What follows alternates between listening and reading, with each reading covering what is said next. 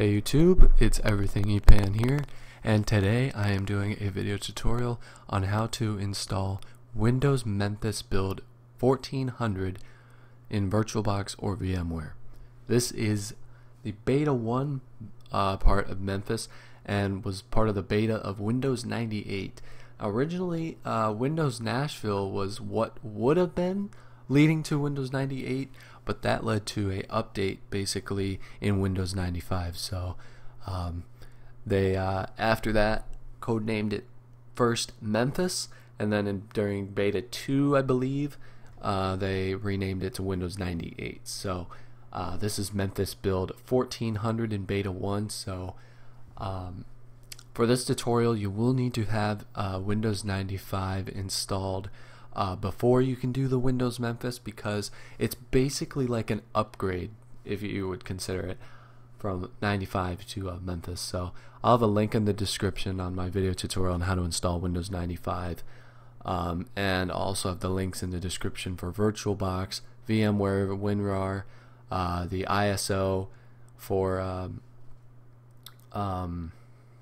Memphis, and also the password will be in the description and also in the bottom right of the video. You'll see it, but you won't be able to see it when the white part of this comes up. So all those links will be in the description. BioState too. So let's begin. So open up VirtualBox or VMware, and I'm just going to show you to create a new machine right now, but I already have one running that has 95 pre-installed. So create a machine and select Windows 98 as the version, and then hit next to keep the RAM, and you can leave the hard drive at 2 gigs.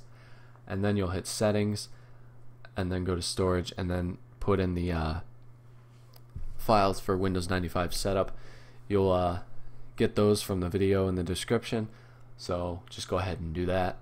Install Windows 95 and you'll be caught up to where you need to be in this video. So go watch that tutorial first, get Windows 95 installed, and you can go from there. So now what we're going to do is we're going to go into the machine that's running with Windows 95 pre-installed, and you still won't be able to see the password in the bottom right. Once I get the full screen method going here, you'll get it to work. So when you have Windows 95 running, you'll need to go to the bottom here to the date and time, and you'll need to right click, hit adjust date and time, and then you'll need to change the BIOS date to February 25th, 1997. And that will be in the description if you maybe are not watching this video as an audio. I don't even know why I'm talking about that right now, but that'll be in the description for future reference as well. So I messed up, it says January, but it's actually February, so it's the 25th of 1997. So there it is. And I actually changed it. There you go, February 25th, 1997. Go ahead and apply that and hit OK to save the date. And now what you'll need to do is insert the ISO for Windows Memphis, and that'll be in the description. And then what you'll need to do is you'll need to go up into My Computer. Here we go. Now I'm making it full screen. You should be able to see the password now in the bottom right. Go up to My Computer. Bear with me, this is a voiceover, so I'm trying to remember how I did this tutorial. So here we go. Go up to My Computer. Click on Memphis, or double click on it. Double click on Retail. And then when you get into that folder, double click on Setup with the little icon up there. And then it should play a NT 4.0 sound. I don't have the sound turned on, so otherwise you'd hear my voice twice. So now it'll say welcome to Memphis Setup. Congratulations on your choice of Memphis, the newest and easiest way to do what you want with your PC. And it says that setup will take from 30 to 60 minutes depending on the speed of your computer. And you see down on the bottom left that enable sound is checked. But when you get later into the setup, it'll be grayed out and you won't have any sound. So I've had problems with that lately. Whenever I do Memphis, I have no idea. I just never have gotten the sound to work on Memphis. But you'll see in the later part of this tutorial maybe why it doesn't.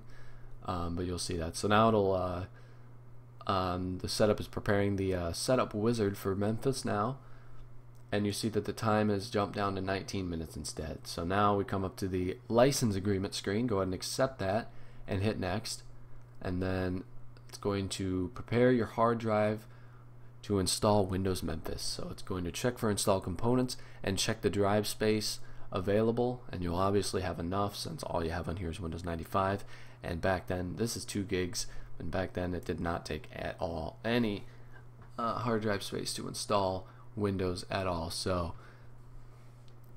and here is part of it what maybe could be causing it. Save system files.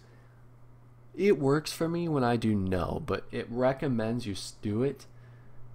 But whenever I've tried hitting yes, it never works. So I don't know, it's just kind of debatable. You guys can try doing yes on this if you want. If it doesn't work, you can try it again by hitting no the next time, but that's just what I'm going to do. I'm just going to hit no and hit next, and now it'll come up with the I believe, yep, startup disk, and then what you do there is hit next. We don't even have a startup disk in anyway, so it doesn't even matter. It'll just ask you to insert one. Go ahead and hit cancel, and then click OK because there's none to remove. And now you hit next to start copying files. So it'll say the estimated time remaining is 12 minutes, and it's going to prepare and copy files. So you're just gonna have to let this sit and do its thing, and it'll copy all those files and install Memphis onto the computer. And that's kind of what you just do there. So this can take, it may take 12 minutes, you never know, but for me it doesn't take long at all. But when you get through part of the setup, this screen comes up that says a file being copied is older than the file currently on your computer, and it is recommended that you keep your existing file.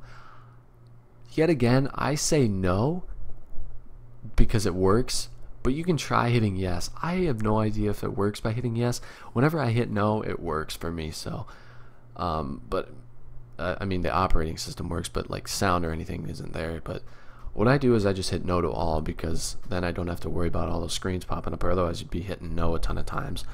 But you guys can hit yes to those, I guess, if they work for you. I have no idea, but for now I'm just going to hit no to all, and that's what I've normally done every time, and it's worked for me. And so you guys can experiment with that. I'll experiment with it too. It's weird how Memphis doesn't work like that. So now it'll just continue copying files, and I'll jump to the first restart point here. So after a while you'll be ready to restart, and it'll say remove all disks. So that's what you want to do. Go to the optical devices and remove the Memphis ISO, click OK, and then click restart now, and then it'll restart the machine. And now it'll say starting Memphis. It'll say getting ready to run Memphis for the first time. You can see that the Memphis text is edited in there a little bit, if you can tell, because normally before it said Windows 95. So now it'll continue through Memphis setup, and you'll see in the bottom right quick there 4.10.1400. That's proof it says Microsoft Memphis there. So now, and if you can see in the bottom left, enable sound is grayed out. So that could have a factor of how we installed it, but that's just normally how I do it. So now during this step, it's going to install or set up hardware and install devices on your computer. But while it's doing that, a screen will come up that says you need to insert the Windows Memphis CD-ROM, and you don't need to do this. I did it for the purpose of what it was going to do. So if you hit OK, it still wouldn't be able to find those files. So what you would do is either hit cancel. If you keep hitting OK, it won't continue. So what we do is hit skip file, and then just keep doing that on every single one. And if skip file is grayed out, like I'll show you on one of the files here, you would hit cancel. So just keep hitting OK and skip file, and then it'll eventually stop doing that. So there you go, skip file, it's grayed out. and you can't continue, so hit cancel and just keep on doing that. I just showed you guys all of them just to show you what would happen. So now we'll get to the second restart point here, and then we'll restart, and it'll do the same thing. It'll look like you're in a loop the second time this comes up, but in reality you're not, because the ISO will be, sorry, yawn there, ISO will be ejected. So there you go, second restart point. So what I went and did is I went and took out the ISO since I didn't need it anymore, and I hit restart now, and then the machine restarted. You saw the Memphis splash screen there, but when this boots up it gives you the 95 splash screen. It's a little weird, but now it'll go back into the setup and do some more setting up, and there you see in the bottom right again of the 1400, it'll do some more setting up of hardware and plug and play devices, and so it'll do that, and it'll say please insert the CD-ROM again shortly, and the file names are the same, but what you do, just skip file every time, and the operating system will install, but sound doesn't work. You don't have all the colors and resolutions and everything, but at least the operating system works. You can test around with it, and maybe you can figure out how to install a sound driver. I'm not sure, because it's kind of a complicated process. So while this is going into the desktop, because it's finalizing settings, and we'll go to the desktop here, I forgot to mention something in the video about Memphis. What happens if you completely shut down the machine? It will, when you try to boot it up, it'll say that it has expired and that you have to contact to get a new license or whatever. And when you try to press any key to try and boot it up and do the scan disk or whatever and everything, it'll just shut off again.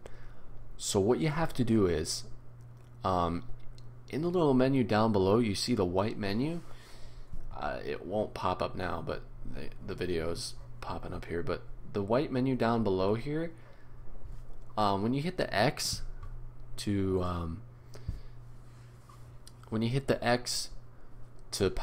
quote unquote power off the machine, hit the other option, save machine state, because then it won't shut down and it'll save the progress of where you were last at.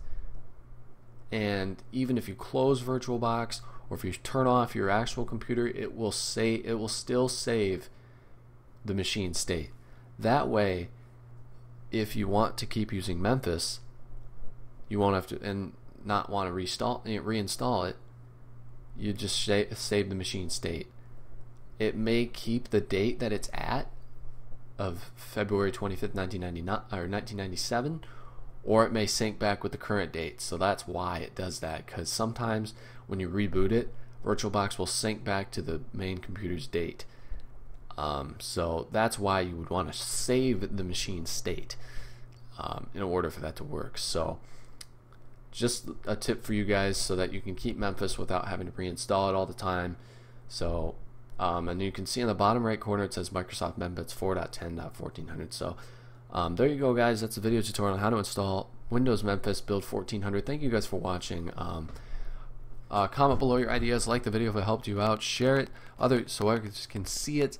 I think we're nearing 2,000 subs, so it's unbelievable, and I can't thank you guys enough. So links will be in the description for all the stuff, ISOs and VirtualBox and everything. And once again, don't forget to subscribe. Once again, thank you guys for watching, and I will see you guys in the next video.